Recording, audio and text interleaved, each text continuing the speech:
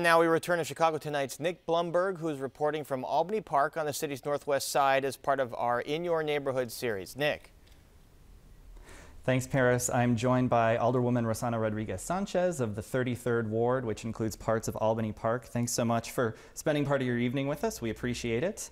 When we spoke with you last April at the beginning of this pandemic, you were really concerned about folks losing their jobs and potentially losing their homes. There is still an eviction moratorium in place, but are you concerned that there's potentially an eviction crisis looming when that should be lifted? We are very concerned, and we are pleased to see that there is movement at the state level to make sure that there is rent relief that is coming and for small landlords. But yes, we are concerned, and people are concerned. People have been contacting our offices trying to figure out how they can find help, particularly with undocumented people in our ward that don't really have a lot of access to resources. Yeah, particularly with undocumented folks, are there concerns that, the state is setting aside hopefully stimulus money for rental assistance? How are you going to ensure that those folks have access to those resources? So because the city of Chicago has established that city monies can go, we can definitely use resources. When we establish programs, we're going to have to look into what are the buckets that we're gonna use. But the fact that we are talking at the state level about rent relief is a really huge step. I'm really pleased about that.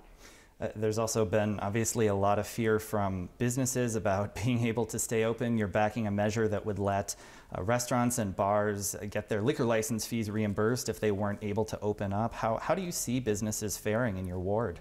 So in our ward, we are really lucky, I would say, that people definitely visit the restaurants. We're a very diverse neighborhood. We have restaurants that serve food from everywhere.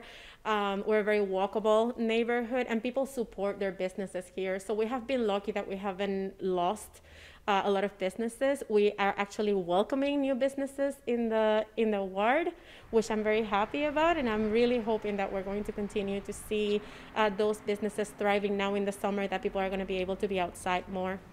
Yeah, the summer months hopefully bringing better things. Also, hopefully more and more vaccines. There have been these reports in recent weeks of a couple of vaccine providers getting their doses cut off, vaccinating people who really weren't eligible. Do you have any concerns about folks in your ward being able to get access to those shots? So we have been lucky that we have Swedish Covenant Hospital very close to our ward, as well as other small clinics that have been vaccinated their patients.